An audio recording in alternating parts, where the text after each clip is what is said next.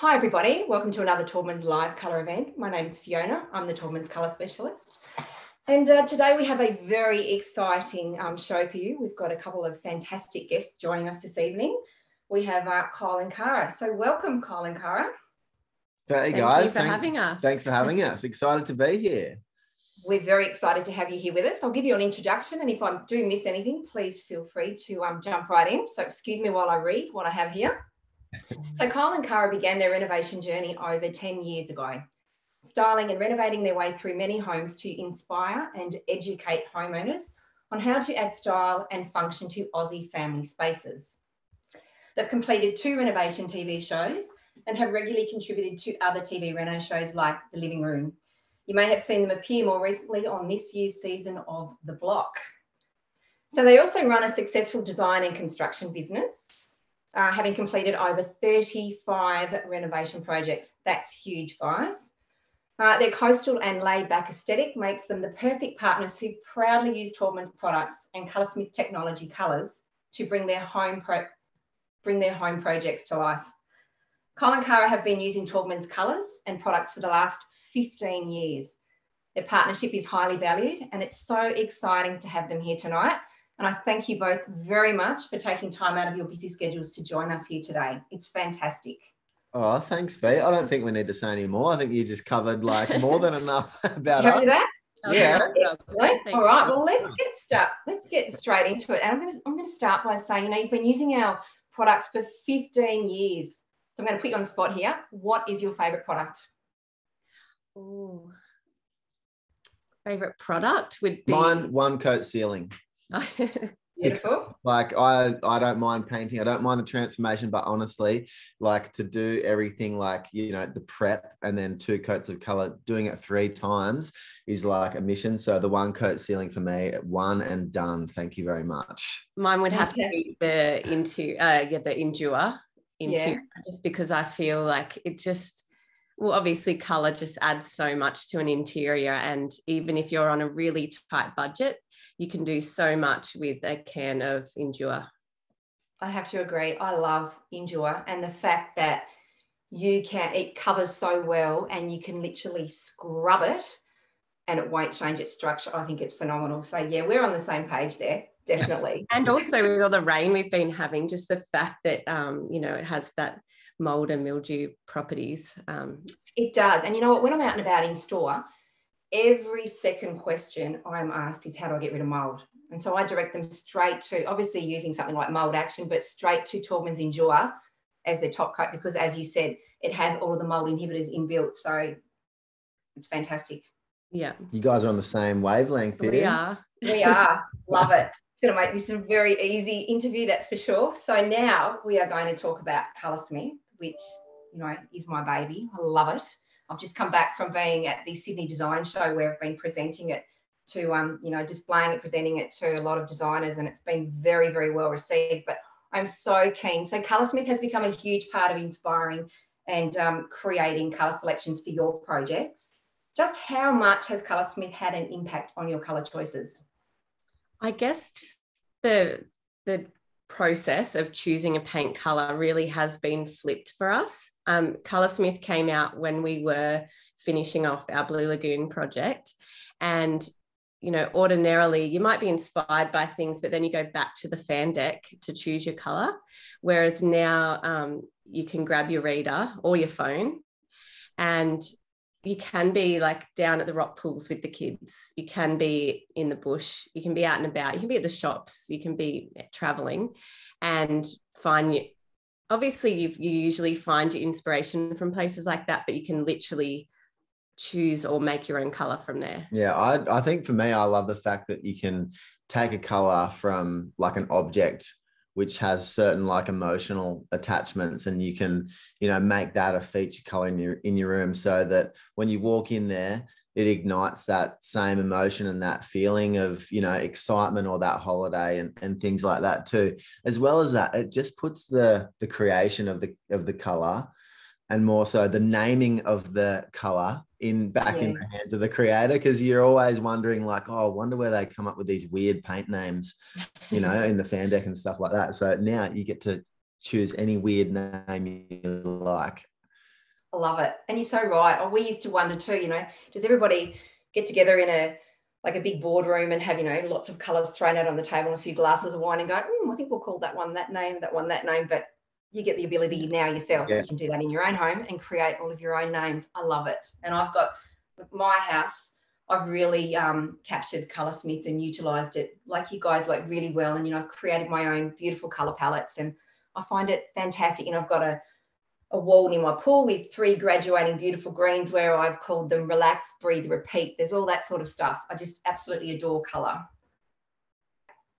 It adds a whole storytelling element, or takes it to another level, doesn't it? When you're showing someone through your home and they mention, I love that colour, you've got this whole backstory you can explain to them about, well, I actually found that colour from a vintage wall hanging that I love and it's called Vintage Feather now. And you have that extra element of storytelling. Yes, and you do. And because colour is very emotive and, colour has that ability to evoke an emotion. And I know from being out and about previously doing a lot of colour designing, consulting, etc. And people would choose a colour on a name association. So I guess, being able to now create your own colours and name them, it opens up the opportunity for so much more within the colour world. Yeah, agree. So where are your favourite places to get colour inspiration using Colorsmith from? Well, it does sound very cliched, but we are coasties and we love the beach. We're surfing, we're there every day. So obviously down at the beach for us is a big one, and particularly for us where we are across the road, we have these rock pools called Blue Lagoon, and we moved here 3 years ago, and I just feel like we've got so many beautiful memories down there already with the kids. And I guess when we're down there, we do take life a little bit slower and, let the kids collect seashells. And that's, for me, creatively, that's where I find I stop and go, wow, look at all these beautiful browns on the rocks, or look at these turquoise colors in the water. So for me, that's my favorite place to gather inspiration. Well, I think, for me, again, like Kara and I are very similar. Like, we love the coast and we're really sort of loving a lot of greens at the moment. So I feel like, being, so close to some really amazing bushwalks and things like that, there's all these other pops of greens and sort of earthy tones, like Kara mentioned, like along the rocks, which kind of, really resonate with us. And that's why, you see a lot of, earthy colored feature walls downstairs, which we've created, and things like that, which we've collected, all Kara's collected, sort of, that resonates with that too. Yeah, that's fantastic. I do have to ask you, in your Blue Lagoon home, which I think is absolutely divine, the staircase or the stairwell or whatever you'd like to call it, which is just an amazing piece of art. What was the inspiration behind that, and the colour? Can you talk me through that? Yeah, so in our original design for this home, we had a pretty standard staircase, really. Like a flight of stairs going up to a landing and then turning and going back up. But it was such a opportunity there to create something different. And we really wanted it to be something that looked beautiful, because you see it when you walk in through the front door as well. Yeah. So, we just had the idea for this helical staircase, and I feel like it really has become the heart of the home in a way. And I guess color wise, when you're standing at the top of it and looking down, it really does look like a shell, and it really lent itself to that earthy coastal aesthetic, with the timber on the inside and then sort of the more cream colors on the outside. I will add though that I'm forever wiping it down because kids' fingerprints, but like, we have some good paint on it. But I guess the thing the texture we originally went to sort of create with the outside, like the actual shape of the staircase, Kara wanted to do this this brushed kind of crisscrossed look, and we started doing that effect, and I felt like it dated it straight away. And so what I did was I just got a 16-inch blade trowel and just troweled the paint off. And because it left like these kind of score marks in it, like, lighter and darker with the paint. And we really liked that effect. It almost gave it like a rammed earth look. And so we just continued to paint on and then trowel it off. Oh, how Like, beautiful. yeah, and it's come Yeah. up with this kind of really nice marbly rammed earth effect, which we haven't sort of done before. So I was, It's the perfect example of being a little bit more adventurous with your paint, whether it be the color or the finishes. I think we really just knew roughly what we wanted it to look like, but we were sort of open with our thoughts on how we would execute it. And yeah, it's come up beautiful. Oh, it just looks, I mean, obviously from the pictures. And when I look at it, it did remind me of a shell, but I just think it is just gorgeous. And that is just one spectacular home that you guys have put together. Well done to you. It's amazing. Thank you. Oh, it's beautiful. So I'll continue. So I want to talk about interior colour schemes, where you start when you're trying to work out a colour scheme for interiors and what inspires your colour choices. So how do you begin that whole process?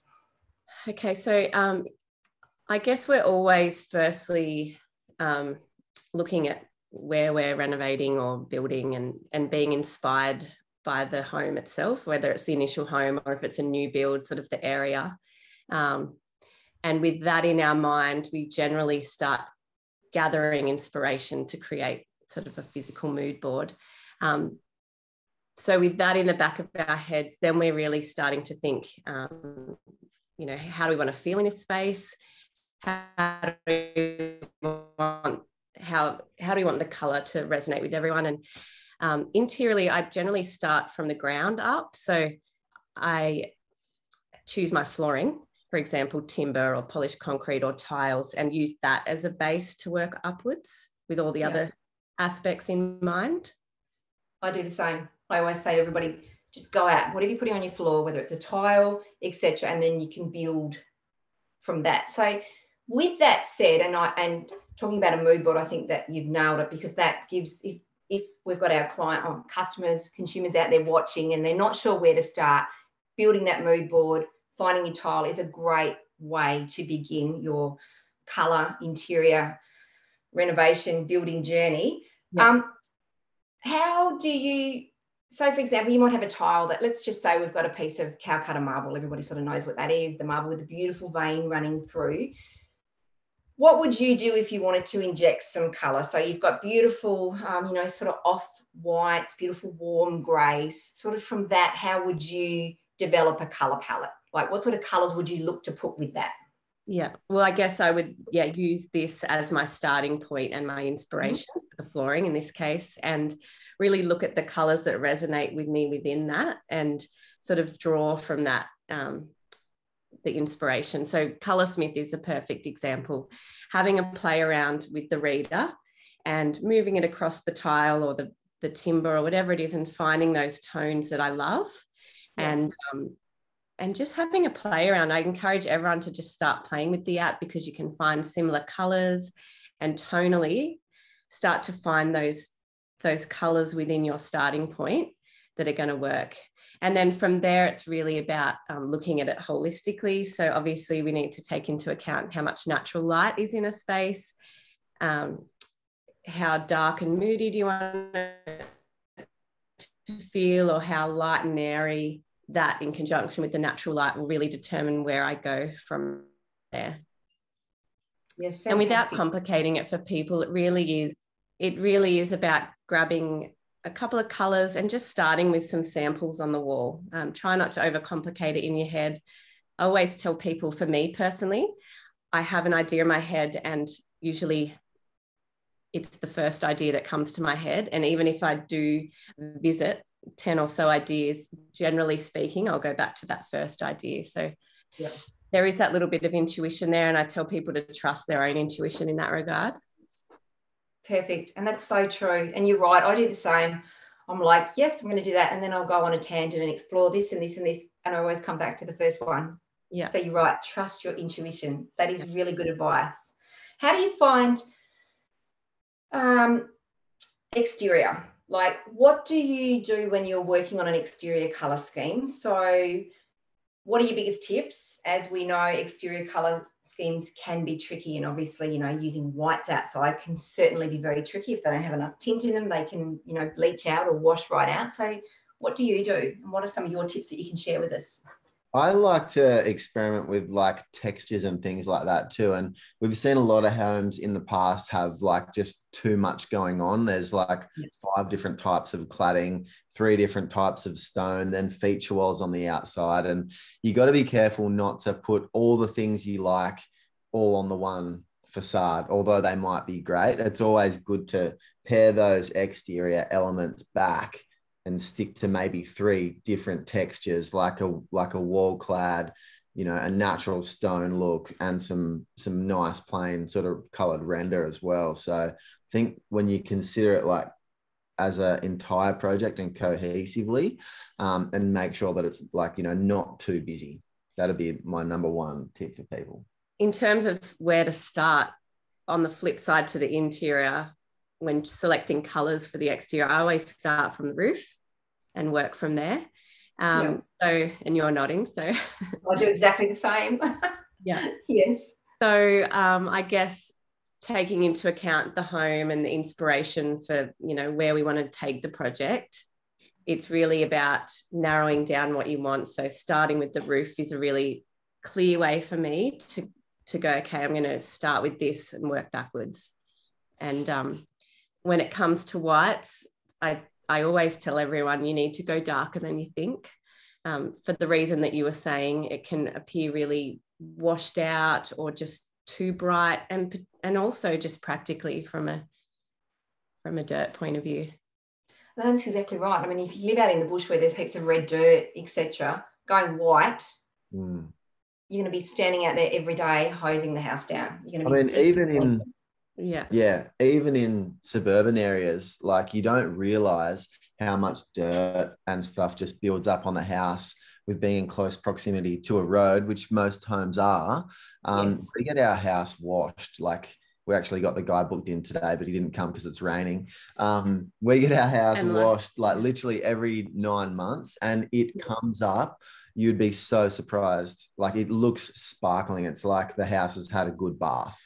And just general feedback we get on socials, people might have followed a particular project of ours, and we say, oh, it was Taubmans, barely beige, and people get a small sample of it and go, no, that's not right. That's so dark. But they don't realize once that translates onto a full wall in full sunlight, how much lighter it comes up. And I always use that as an example of make sure you're at least sampling the darker shades, because you'll be surprised how light and bright it will look.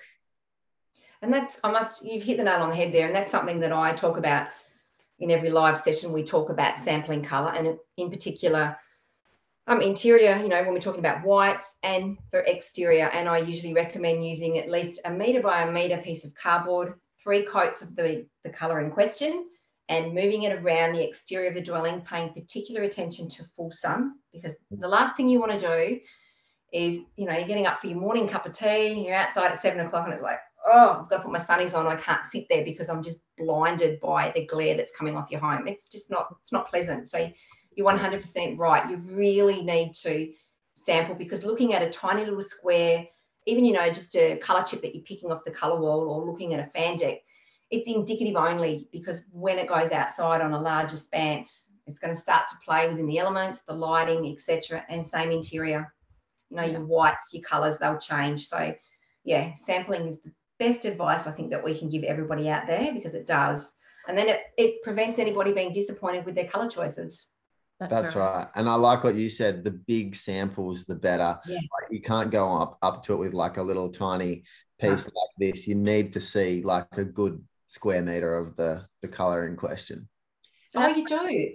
Sorry. Good for people to have these mood boards early on in their project, and it doesn't need to be a fancy, big pin board on the wall. It can be a tray, but just start that sampling process early on, even if your home's not built, so that by the time you get to the point where you can hold up samples, you have a rough idea in your head of how you want the project to look. Because I feel people might not necessarily work well under pressure, and need to make a decision really quickly, and that's where they go, oh, I'll just choose this one, and end up not being as happy as they could be with the final outcome. I agree. And I've dealt with a lot of people that are saying, look, our paint is I have to give my colours to the builder tomorrow, or the painter's coming tomorrow, I need a colour. I'm like, I will give you some suggestions, but you need to sample it first. Don't just do it and then it goes on the walls and you're not going to be happy. Or they'll say, oh, you know, Jane down the road, she's got this beautiful, she might have, for example, morning fog or something on her walls, and it looks fantastic, but in my house, it looks nothing like that. Why is that? I don't like the colour. And it's because obviously, you know, your colour is going to be influenced by your lighting, your flooring, the furniture that you have within. So it's really important. But going back to your mood board, can I ask you, like, when somebody's creating a mood board, what sort of things can you suggest that they put on there? Is it, you know, are you looking for images in magazines of things that appeal to you, or what sort of things do you suggest that go on the board to help them build their vision? Honestly, I tell people anything that inspires you, pop it on there, even if it's a picture of an interior and there's only one particular element you love about that picture, pop it on there, because really the more diverse you can get with your inspiration, the more unique your project's going to look.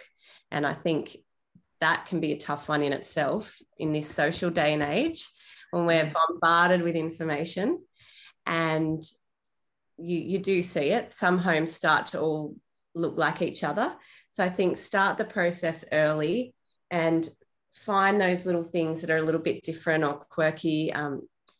You know, it could be like I'm in our office at the moment, I'm looking at a packaging that's got a nice blue. You could literally cut out a bit of that cardboard and stick that on there as some inspiration. So just, samples, pictures in magazines, obviously, that's an obvious one, but it could be, you could be at a cafe and see a brochure, or you could take a photo of something. I do encourage people, if they have lots of images on their phone, to go to the effort of printing them off. Like, you know, a lot of towns have local printers, and it's a really cost-effective way to have a physical copy of something. I feel, again, getting off our phones and off our devices and having physical mood boards is a really inspiring way of gathering your thoughts. I agree. I think we can all build something, you know, within a digital space, but having it physical, and then you can walk past and go, I really like that. Or, you know, and chopping and changing things and continually adding until you find that constant theme that you're like, I really must be drawn to this particular blue or whatever it may be. I think, certainly a great way to build.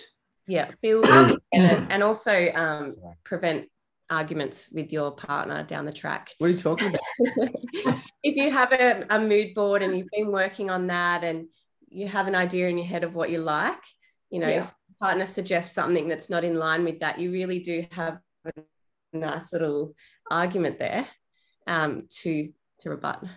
But I guess the other thing about that is, on the contrary, Kara's picked a few, you know, feature wall colors, and she's gone back in and changed them as well. And I guess that's the beauty about paint. Like, if you do decide to go down the track, you do your feature wall color and it doesn't quite turn out the way you wanted it to, or doesn't have that feel, it's pretty easy to paint over it. It sure is, isn't it? I mean, it's what, 2 litres for a feature wall. Great way to make a whole new, or make a space feel brand new, if you like, and an easy way to transform an entire room. Yeah. And that's where I think people, you know, can be that bit more adventurous. You know, it's not a big investment to recode a feature wall. Like, you know, have a bit of fun with it, do something that's a little bit daring, think outside of what you'd usually do. I think look, I'll be honest, I think our first home, my bedroom had 27, and I'm not exaggerating, 27 different colours. And my husband came home one day and I changed it again because I bought a new Dooney cover and everything else. And he said, oh my God, the walls feel like they're closing in on me. There's that many layers of paint. But I love it. I love the fact that you can literally walk in and go, you know what? I found this Dooney cover that I adore. I'm going to extract a colour out of that. And nowadays, at least I can use Colorsmith to get the exact tone. Once upon a time, it was Fandek or standing at a colour wall trying to find that colour. You know, and I grabbed the paint, and by the time my husband came home from work, the whole room was transformed yet again. But I love it. I think it's a brilliant way, and it's a super easy way. And I get asked quite a lot, a feature wall still in? And they are. People are still using that as a way to create and transform a space.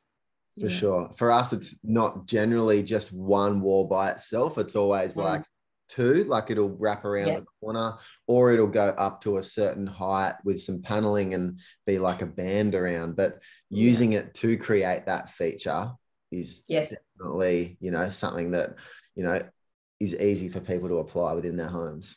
Oh, totally. And for me, it's barn doors. I love creating or putting a colour onto a barn door. I think it is a great way to transform a space. Without, because there's a lot of people, and I understand not everyone is confident with colour, and people do feel that, you know, if I stick with white, it's safe, or, you know, a neutral or whatever it may be. And I completely understand that. But I do feel that there really is a place nowadays to inject more colour into our lives because of the way colour is so emotive. And, you know, we're on the other side of COVID now, where there was a lot of, you know, gloom and doom. And I do think that colour can really make you feel, alive. And we now live so much more, you know, the home office. Like for me now, I know that I work at home a lot. And so over the Christmas period, when I transform this wall to another wall, my office is going to get a lot of colour, just so that I feel like it's a different room within the house. I don't feel like I'm at home, and it's going to really signify to me that this is a working space. So it's amazing what we can do with colour. So can I ask about your new build? Can you talk a little bit about that? Like, I know there's not a lot out there, but can you share a little bit about Bay Builds with us? So we've just had our DA approval come through, thank God, because we actually thought we'd be almost finished by now, and we were in council, literally a year. So we're doing a side-by-side development, a duplex called Bay Builds. It's at Taubmans Bay. We're very excited to start, particularly the builder here. I feel like I'm ready for my next project. I need that outlet, I need that hands-on, and, you know, that creative space for me. That's where it all happens. So it's a side-by-side duplex. The layouts internally are exactly the same, and we've done that on purpose because we're really excited to show people. So we'll film this as we always do. We're excited to show people two completely different takes on the one layout, and colour and the Taubmans paint will play a big part in that. So we're really excited to kick it off. And then exteriorly, it will look the same at the front, but in terms of the landscaping, it's going to be completely different as well. So they'll both have a small pool, and again, we've designed them completely different. I cannot wait to see it. So can you, before we conclude, can you share any colour inspiration at this early stage with us? Yeah, it's all very, I would definitely, with colour in particular, do work better under pressure. So I start my ideas and my thought process, you know, pretty early on, but I'm reluctant to name the two styles as yet, because I feel like they're evolving. And as Kyal builds them, and as I can see the natural light in the space, that's when I really go, this needs to be this colour. But definitely one will be, but they'll both be within our style. So obviously you guys know we use lots of earthy tones, but I think one will we'll work on the clays and draw some inspiration from the beautiful rocks down at Taubmans Bay, so that clay earth look. And then on the other side, there's going to be some warmer timber tones. So we're going to keep things a little bit lighter to offset that. And then we're going to play on some contrast with, like in the kitchen, for example, there'll be darker appliances to sort of contrast against the lighter colours and the warmer timber tones. So I don't know if that makes sense as it does blurt it out to you, but it's going to be a work in progress because, as I said, I love being in the space and then choosing the colour from there. And that's all news to me too, so it's good to have that insight from Kara, the one going to be building it. Hang on, where's the mood board? It's coming. It's coming. It's up in here. We'll share. It literally is all up in here. There's a little bit floating around my office, but we'll share the process as we always do. I guess the big thing for us was waiting for that council approval. Sure. I just feel, when it's in council land, things in my head are still moving, but as soon as we, what's the saying, break ground, that's when it really starts coming together in my real. Yeah. That's so exciting, and I cannot wait. I'm sure everybody else out there cannot wait to see what you do and to follow your journey as you progress with this next new build. But I'd really love to, I'm going to conclude tonight, and I'd really love to thank you very, very much for joining us. It has been fantastic to have you with us this evening to talk all things colour. Appreciate your time and appreciate your insight and all of your tips and tricks that you have outlaid for everybody to certainly utilise when they are going on their colour journey. And again, thank you very much for joining us, and thank everybody out there for joining us this evening, and look forward to seeing you all again very soon. Thanks everyone. So much. Thanks, Bea.